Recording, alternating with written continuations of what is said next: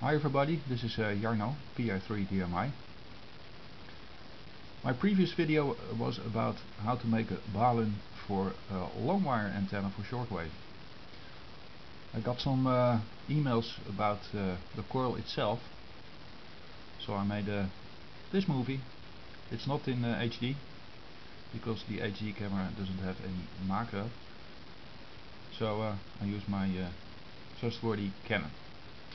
Okay, it's about this. This is the schematics of the balun. It uses a core 4C65, and you use 3 turns or 6 turns 3 times. This is 6 turns, this is 6 turns, this is 6 turns. This is the output wire. It's about 16 meters and 20 centimeters, and this is coax input, and this is the ground. Only the first coil goes to the ground. Okay, next.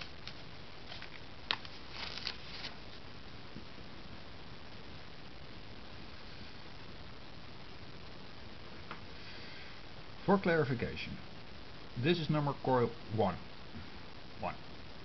This is coil number 2. This is coil number 3. For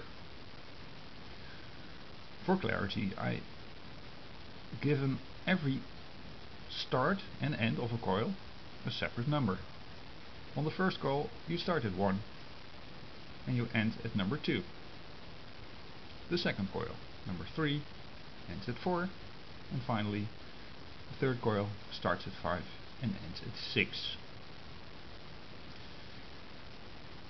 These are 6 turns each around the coil itself. Next page. Ta-da! Oh, I'm so good in drawing. Okay, this is the coil itself, the 4C65. This is the wire, and don't forget to use copper wire, and it's always lacquered, so there's a coating around the wire, so you have to scrape it off before you solder it. Don't forget it. You start over here, goes into here, comes out over there, and so on 6 times. So that's the output. This is the first coil, starts at 1, ends at 2. Next page. Hey, this is the complete balun. Coil number, this is the coil, and this is the first, ends at 2. The second starts at 3, ends at 4. And finally number 5, this is really 5, ends at 6. Okay, always beware to the wires. Because it's lacquered, you can use them close together, so that's no problem. But don't forget to get it off at the end, otherwise you can't solder it. Okay, now the big trick from the balun. Solder number 1 and 4 together. So this one from the first to the bottom one of the second coil. Solder number 3, this one, to number 6. So what do you get? 1 and 4 are together. That's coax in. 3 and 6 go together, but you don't connect anything to it. If you look at the schematics over here, this is 3 and this is 6, and it's not connected, just like this one. 2 and 4.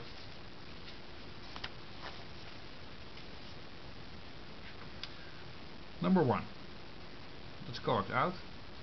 Number 5, that's the last on the top, goes to the wire out. And number 2, that's the first of the first turn 6 times, is your ground. Okay, scrape off the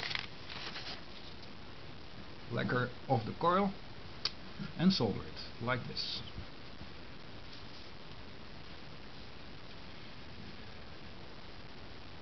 One goes to right number 4. 3 goes to 6. Number 1 is coax in. This one is not connected. Just leave it out there. This number 5, that's the wire out. And the wire out is your output, 60 meters, 20 centimeters of, well, washing line. As long as it's conductive, steel wire may do the trick. Number 2, that's the ground, and that's all to it. And this is really this in schematics. So, if you have any questions, just mail me. You can find me on qrz.com, and otherwise look me up on Twitter, and also on Twitter. So, enjoy your weekend and have lots of fun, and let me know how the building is going on. Bye bye.